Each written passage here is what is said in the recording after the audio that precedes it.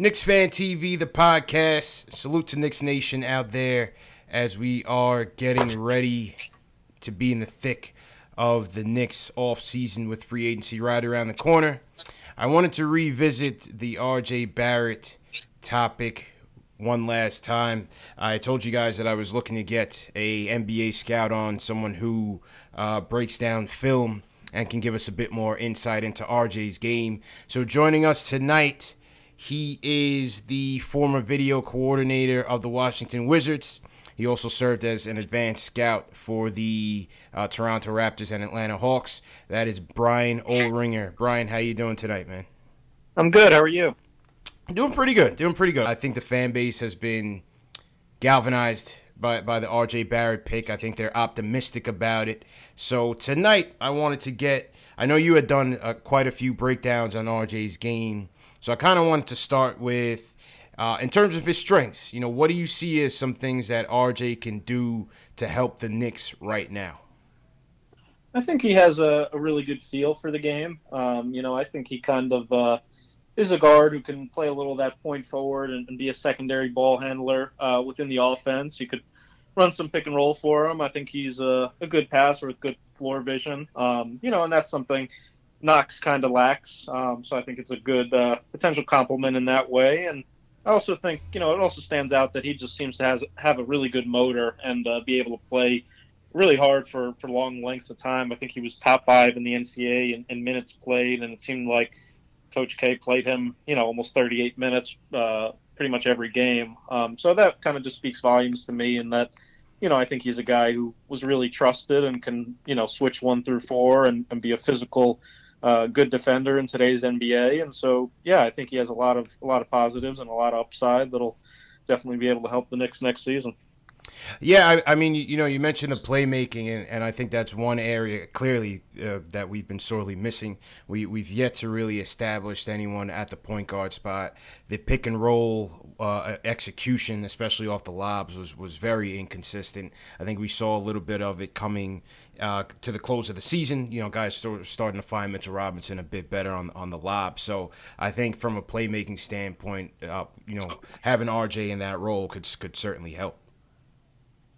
Yeah, I think, that's his – I've kind of likened him a little bit to the way, a guy like Joe Ingles plays with Utah. I know he's kind of a unathletic guy, and, it's not – you don't want that to be your ceiling. But I think Ingles plays, with a really good pace to his game, reads the floor really, really well. And I think that's kind of where you see the RJ Steve Nash influence. And I think he really, had a couple double-digit assist games, which is pretty unusual for a guy who's not a point guard and is more of a scoring wing. So I think he's a pretty underrated passer, and I think he'll fit in well, whether it be Dennis Smith Jr. or whoever exactly the point guard is. I think he's a guy who can, run some stuff for him as a secondary ball handler. Yeah, you mentioned the high assist numbers, and I think we certainly saw that especially when Zion went down. We saw a lot of RJ playing a bit of the one, running the offense and facilitating, especially once we got into the conference tournament stage. Definitely saw the ball in his hands a lot. How about his shooting? From a shooting standpoint, only shooting 31% from 3. How do you see him as a shooter coming into the next level? Yeah, I think not perfect. I think it'll take some time, but I think he can become pretty capable. NBA 3-point shooter. I think what stands out with him is the upper body is usually really good. His hands, his ball placement, his follow through, all that looks good. I think it's just sometimes the lower body, the footwork. Being straight up, straight down, those things are not as consistent, but I think that's something they can clean up and they can, do a lot of work on. And I don't think he'll be, an elite 3-point shooter, at least for the first year or two, but I think he does have really good touch and good form generally. Like I said, that he should be able to shoot it pretty well. Yeah, I mean, that's something that I noticed in watching his games this season is that, he does have a good touch, but you did see a lot of forced shots in a lot of games. I think the Tar Heels game really stuck out to me later on in that season. It does take a lot of forced jumpers, which could be a bit concerning. Yeah, the one thing I guess on the negative side, like I said, beyond just the fundamental issues with his shot in terms of the footwork, he really doesn't have that mid-level scoring capability, and that is one of the fair knocks I think on him, and why to be honest, personally, I prefer Jarrett Culver as a prospect just because I think he's a guy who's going to be an elite scorer at all three levels, at the rim, in mid range, and from three. And I think right now, RJ, will learn to shoot the three fine, and I think his percentage was, a little lower than really his form would indicate in college. I think he'll get to the basket okay and finishes really well, definitely going to his left hand. But you don't see as much of that creativity, that ability to get his shot off the bounce, to be kind of an ISO scorer. So whether that's within his game, maybe is a possibility. Maybe Duke just didn't really cultivate that a whole lot yet. But I did feel like, for example, Culver was a guy who could kind of get his own shot a lot more and be more productive in those type of situations. That's interesting, and I'm going to touch on Culver a bit later. But when you had spoken about not having a solid mid-range game, one of the things that I saw that RJ was working on this summer was getting around defenders and getting that first step, improving in those areas. Do you think that's somewhere that he could potentially struggle at the next level? Yeah, I think what stands out to me is he's really effective. Like I said, going to his strong hand to his left, but he has a long way to go with the right. And in the NBA, I think there's not too many guys who can only go one way. And if you are one of those guys, like Kelly Oubre is a guy who I've worked with in DC, and he can pretty much only drive left. And if teams can play you like that, it becomes a lot harder to be a productive player. So, you see even guys like Harden, obviously teams in the playoffs, broke out a really exaggerated defense, forcing him right, but he's still, he's elite going either way. The right was just kind of a slightly lesser of two evils. He's a slightly worse passer, maybe going that way, but he can do almost everything, going in both directions. I think RJ right now, like I said, is pretty good going to his left and pretty weak going to the right. So I would hope and think that they're doing a lot of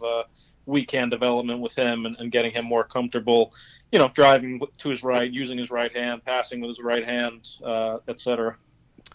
Defense. That's one of the things that this fan base, obviously, that's our bread and butter. That's our calling card, and we're still hoping that we see some improvements from Coach Fizdale and his staff, and out of the players. Hoping that he can get the most out of them. How do you see RJ kind of fitting in defensively on this team? I think he's a high upside defender. I think he has a really good basketball IQ. I think he's is a good help defender. I think he is in the right spots, and watching him on defense, you really saw a lot of just awareness, and like him and Reddish both, I think, have the potential to be really good defenders. But I think right now, what stood out to me, at least on film, was that Reddish was a little less disciplined in the right spots. Less, I think RJ knew exactly what his job was, understood the rotations, understood help side positioning. So I think for sure, I think he could fit in, right away. It's hard for any rookie to be in, the conversation for an all defensive team or to be really elite on that end. So I wouldn't put that kind of pressure on him. But I think absolutely he could be a solid defensive starter and, a guy who would do fine most nights against, most of the guys he's matched up with. Yeah, and I think that's one of the things that concern us. Just hearing the fans' reaction and opinions from this draft pick is how he would fit with Kevin Knox from a defensive standpoint. I know you had gave some opinions to Ian Begley on how they would fit in terms of offense, but from a defensive standpoint, can you see them coexisting? I can, I think, it's not perfect, but I think they both can play kind of the 2-3 spot in the NBA is pretty interchangeable to me today. I think Barrett is a little more equipped to guard, the twos, the guys that sometimes have a little more wiggle, a little more ball handling capability. He plays a little bit lower to the ground, whereas Knox is a little more upright and more, maybe to face the Otto Porter type threes, the guys that have a little more size sometimes. But, yeah, I don't really see a reason. Like I said, I think in the NBA there's so much switching anyway, and if you're at the 2-3 spot, there's usually, a lot of overlap between those. And, if both of them buy in and compete hard and play all out every night, I think the pairing should work fine. It'll just ultimately be up to them to do it. How about offensively? How do you see them gelling? I think it works fine. I think, again, just the question comes down to, how high are each of their ceilings. I think, like I said, RJ complements Knox fine because, he has the ability to play with the ball in his hands a lot more. I think that's something, Knox is going to be more of a spot-up guy, a one or two dribble guy, a guy who's mostly just, an off-the-ball type, who takes as few dribbles as possible to just get his open looks. And I think Barrett's going to be a guy who does a lot of the probing, a lot of handling in the pick and roll, and so on and so forth. So I think they should, be able to play off each other pretty well. And, schematically, I think it's just on Fizdale to, run some good sets to get Knox some shots, to put RJ in some pick and rolls. And I think, it'll work fine. It's not going to be one of the best pairings in the NBA, right, until they all both really reach their potential. But I see no reason why they shouldn't be able to play together. And hopefully we see, some of that high motor, that high intensity kind of rub off on Knox. I know that was kind of a knock on him coming into the season. He had some up and down times where his energy was kind of, wavering at times. Sometimes you would just see him kind of hiding off in the corner and not really getting involved. But then on the flip side, when you did see him get involved, you saw everything go up. His rebounding numbers went up. His free throw attempts went up. I thought he finished the year well, but it certainly had his struggles. I mean, what were your opinions on Kevin Knox last season? Yeah, one of the main things you have to learn as a rookie or as a young player in the NBA is just that there can't be any off switch, So some people think that just, in the playoffs it becomes so much harder, or that you can kind of preserve your energy until then. But, I've been around enough NBA coaches and players to know that, like, when you're on the floor in a game, every single possession you have to be going absolutely all out. So, what Kevin Knox thought was all out, and maybe what was all out for him in high school and at Kentucky is different than, what's all out at the NBA level. So I think, he seems like a good kid. He seems like he gets it. And I agree with you. He improved as the season went on and shows a lot of flashes and a lot of potential. But, yeah, I think defense for the most part is playing hard and, hustling, being in the right spots, just going all out. And, once you got that part down, you're in pretty good shape. So I think, like you said, if RJ and the culture, gets him to play with a more consistent motor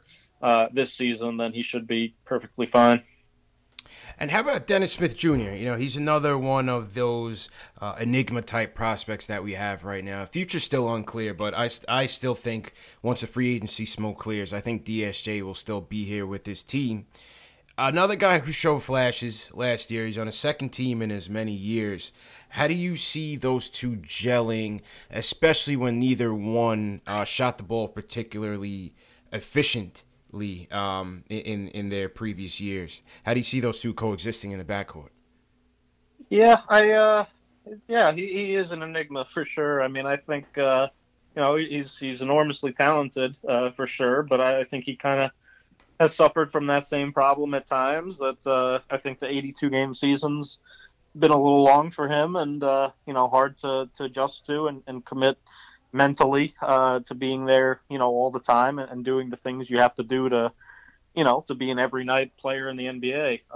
I think, like I said, the body, the athleticism, the skill set, all those things are there. It's just a matter of getting over the hump and translating it to a spot where you can play 35 to 40 minutes a night and be effective almost every night. So, yeah, I mean, I think, they just have so many kids who are, huge potential. And I think it's a shame that so many people have kind of written Dennis off, because I think, for example, if he was in this year's draft class, even, having his 2 years in the league, I think he'd be a top 5 to 10 pick in the draft. I think that's the that's still the kind of talent he has, and it's just a matter of really harnessing it and getting him to buy in every night. So yeah, I hope he is still there, and I think he does have a lot of potential. But it'll be interesting to see how it shakes out, and if a Kemba or somebody else comes, then obviously he's kind of out of minutes or at best a backup again, and then it's going to be on him to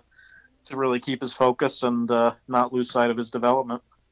Yeah, and that's one of the areas I hope he kind of improves is definitely his dedication, his body. The back injury was certainly a concern at such a young age, to have that type of injury. But I do hope, once we talk about free agency later on, I do hope that they bring in a veteran point guard who can really mentor him on being a pro and running an offense, and hopefully somebody that can have a long-lasting effect on him.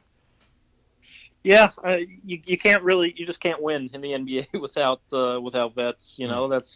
It's a cliche, but it's true. I think the Knicks, Fizdale did a good job. I think last season, developing a lot of role players, and the cap situation better than me, so you'll have to remind me, who's definitely back and who's out next season and so on. But I think between Vonleh and Cornette and Dotson and Alonzo, I think they have a lot of guys who could fit into a rotation and who we got, playing hard for the most part, and guys that can be that, sixth to ninth piece. I think they kind of have that in spades, but it's just now you have to get a couple superstars to really build around, and that's the next level for them.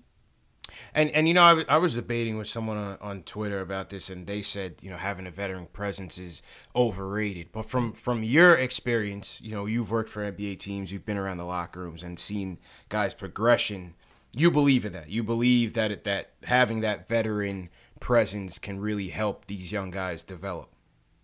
Oh, for sure. Yeah, there's no question. I mean, like I said, there's a big difference, between competing to win 20 games and competing to win 40 games. Winning in the NBA is really, really hard, and so many people take it for granted. And I was around in DC for pretty much exactly that. I was around in DC when we had Andre Bloch and JaVale McGee and Nick Young, and my first experience in the NBA was seeing them walk in at halftime down 20, laughing about it. And we were winning 20, 25 games every year, and I was a guy who I worked for Gary Williams in college, and he'd be losing his mind if we were only up 50 in a game, So it was quite the culture shock. But once we got Trevor Ariza, we got Nene.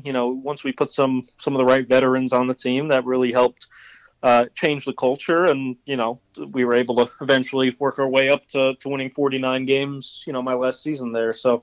Yeah, I think for the Knicks, it's definitely about now finding the right veterans and the right stars to put on that team, and obviously that's a recruiting issue as well, and we'll see how they do. Back to RJ Barrett. These guys always are debating floor, ceiling, and whatnot. What would you say would be his ceiling and floor in terms of NBA comparison? Yeah, like I said, the guy like Ingles comes to mind. A slightly more athletic version, obviously, but I think people, Joe's a guy who's made himself into a player that's making, 11 or 12 million a year, and I think most people think he should have got 15 or more. He's a starter. He's a elite shooter. Obviously, he's a playmaking pick and roll guard. He's a really good player in the league. So. I think a guy like that comes to mind. I think Rodney Hood, what he's made himself into. I know he's been kind of up and down and inconsistent in the league, but I think kind of for Portland last season, he showed flashes of getting his swag back, and showing why he was a guy that was thought of with pretty high upside. So yeah, I think those are the two mostly. But there's so many 3-and-D wings in the league today that. If you can play that role well and make shots and play defense, you're automatically a pretty darn good player. But I do think what RJ has in addition, is a little bit in that Batum kind of mold of, like I said, being able to handle the ball and make plays for his teammates as well. I think is something you can't really teach as much, and I think he can bring that to the table. And you had mentioned Jarrett Culver, and it was interesting. I only saw very limited games from Jarrett Culver. I saw the conference tournaments and through the NCAA tournament, and his game reminded me. I don't know if you agree or not. His game kind of reminded me of Josh Howard. You know, Yeah. I saw a guy, like you said, that can score on many different levels. Not the most athletic guy, but very smart, high IQ player. Gets in the right spots. Just a very smart player. And he really led that Texas Tech team, you know, who was a solid defensive team, but not known for as much offense. And I think he really carried them when they needed him up until that championship game. And we saw Hunter kind of outshine them in that second half, but I thought Culver was a hell of a prospect. But you were saying that you would take him over RJ.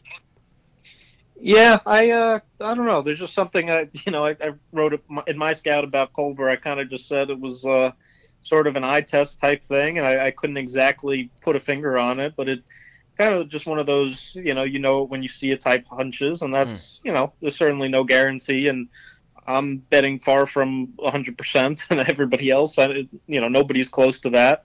But all we can do is project. And like I said, what I do see in him is the ability that RJ doesn't have, just in terms of being able to play in the mid range, to play with his back to the basket a little more, to create his own shot down there. And that's a skill set that Paul George has, that Kawhi has. And I think most of the really elite scorers in the league, like I've said, they can score from all three levels.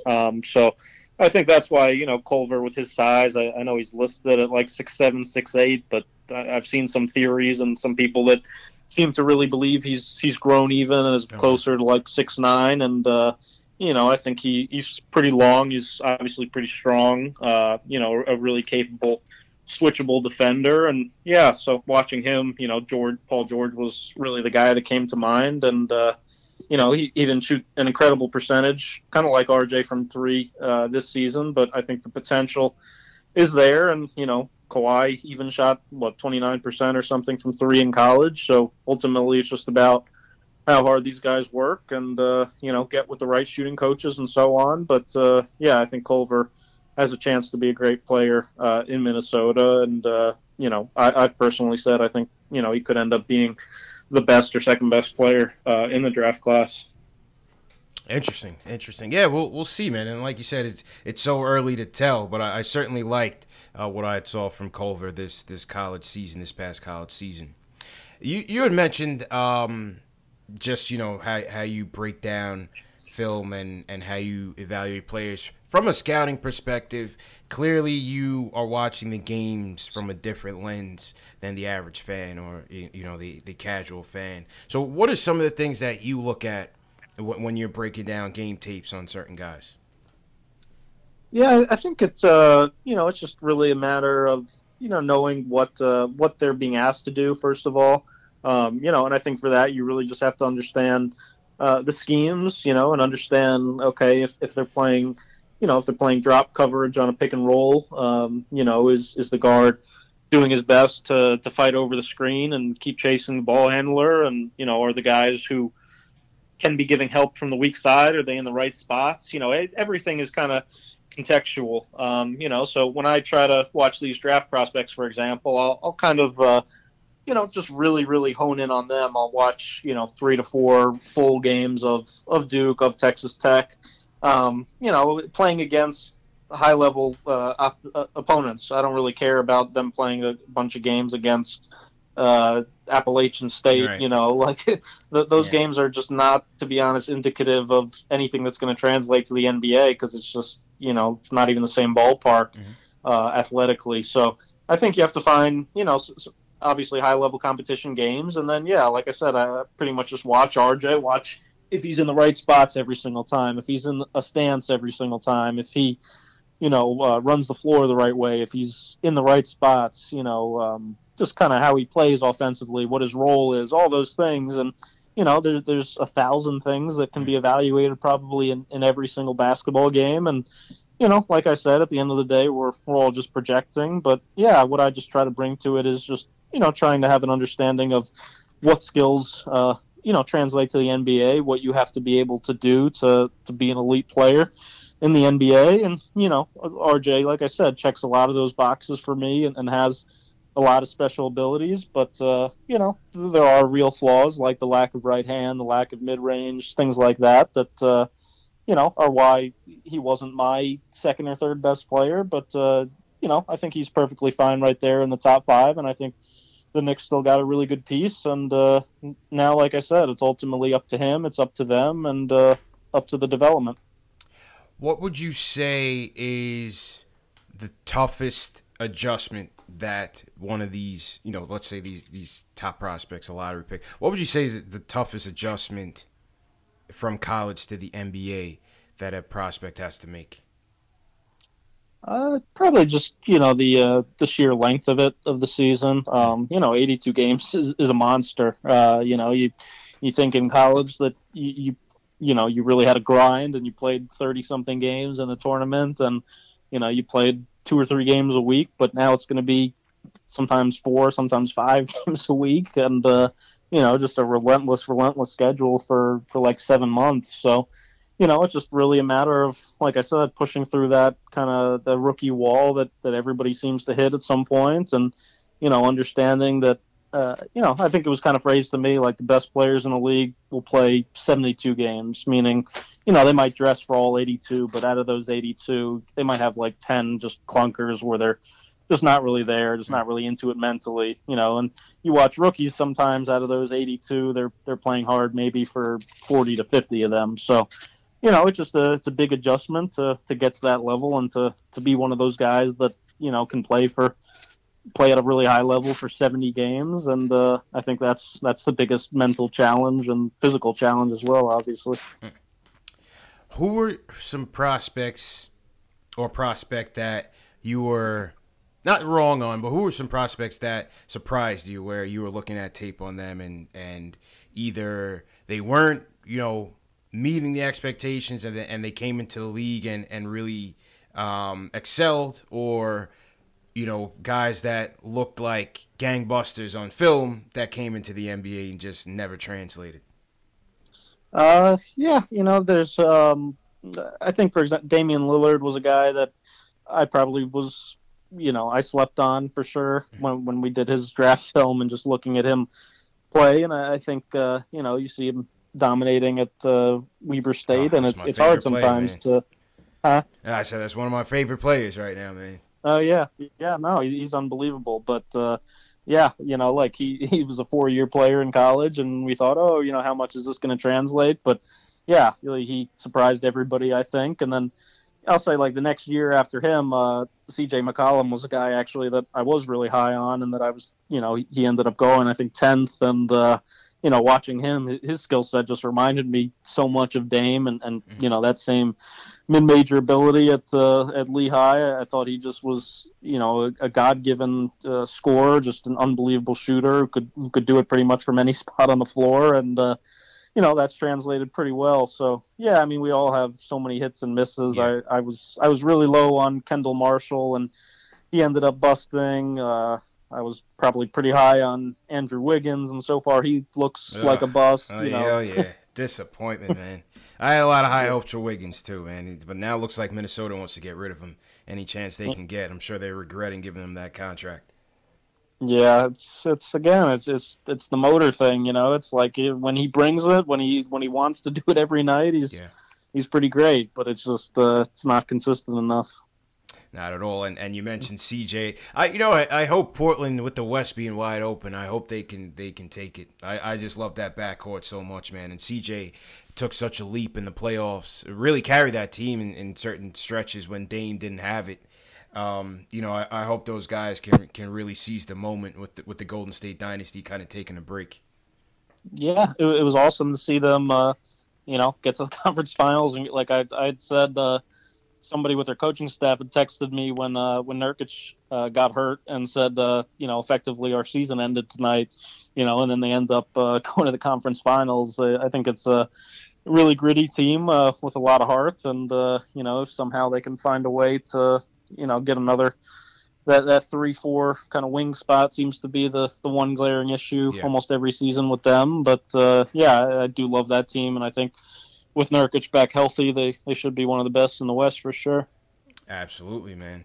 You know, Brian, I definitely appreciate you spending some time and really breaking down some of RJ's game. I think it's really cool when we have guys who do this for a living, you know, and like I said, you know, you certainly approach the game and view the game from a different lens. So it's great, you know, like I said, the fan base is really optimistic about this kid, and they're hoping to learn everything they can about him. So I definitely appreciate you giving us a lot of time, and hopefully over the course of the season you would come back on and share some more breakdowns with us. Where can the fans find you? Yeah, just on Twitter, Scout with Brian. Brian is with a Y. Scoutwithbrian.com has all my content to date, and on that, on the YouTube channel, that's where they can see the RJ film breakdown, the Culver film breakdown, all the free agency stuff, all the draft stuff I've done. And yeah, really appreciate you having me, and hope I can come back sometime. Absolutely, man. Brian Ohringer, thanks again, man. I really appreciate it. Thank you.